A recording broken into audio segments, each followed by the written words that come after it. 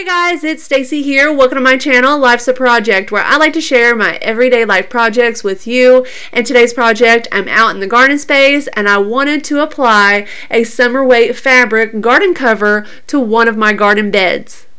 But first, you may notice that I have 4 of these green elevated garden beds here. In a past video, I shared with you how I purchased 3 from Walmart.com, and when I was putting that third one together, it was missing a metal support piece.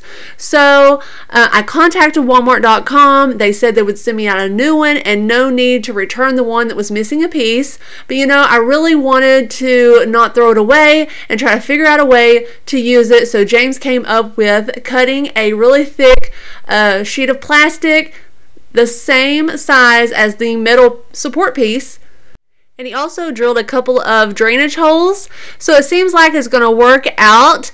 And we filled it full of soil here on the end and added the little brick pavers under the legs, so I'm really excited to have the extra planting space.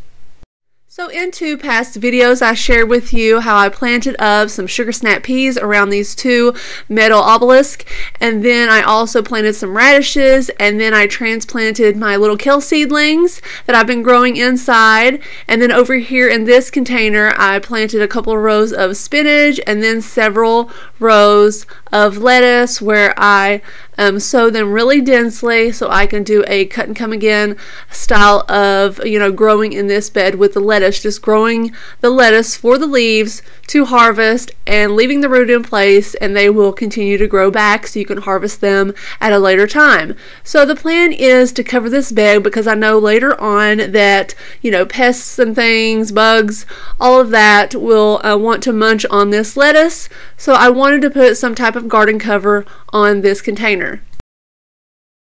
So on Amazon, I found this garden cover. It's from Gardner Supply Company. I purchased this Summerweight fabric in a piece that's 6 foot by 20 foot, and you can buy them in different sizes. And it's a lightweight cover that does not trap in as much heat as the all-purpose fabric, because there's also an all-purpose fabric choice and a garden quilt choice. And it can be used all season long to screen out pests. It can also protect plants from birds. And the Summerweight fabric transmits up to 85% of available sunlight and will not block out rain. It will provide sun protection against light frost overnight, down to around 28 to 30 degrees. So I thought this was a really good choice. I wanted to give it a try this year. And right here I have some scissors and also some of these kind of paper binder clips that I already had, hoping to use as little clamps to hold this onto my container. So I'm just going to give it a try and see how it goes. So guys, here it is in place, and it seems to work out pretty good.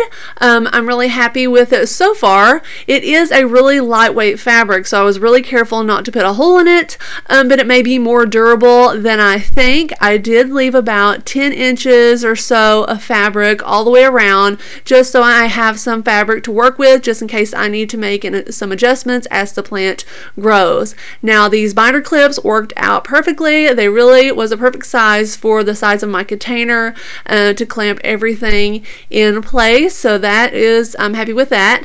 And the directions say that you can actually just lay this right on the top of your plants. And if you do it loose, then as the plants grow, they'll kind of push up the fabric. But it's really windy in my area, and I really don't like that the fabric would constantly be kind of beating up against the plants. So I'll probably use something like some type of stake. You can use pieces of wood, just whatever you have. I probably need one a little bit shorter than this one, but you can place them in all 4 corners and kind of tent it over top of your plants. So giving them room to grow, and as the wind blows, it's not going to be hitting up against your plants. So guys, I hope to show you how this works for me as the season goes on, and I hope this video was helpful to you. If you have any questions or comments, place them down in the comment section below. I hope you are subscribed to my channel, and thank you for watching. I'll see you in the next one. Bye.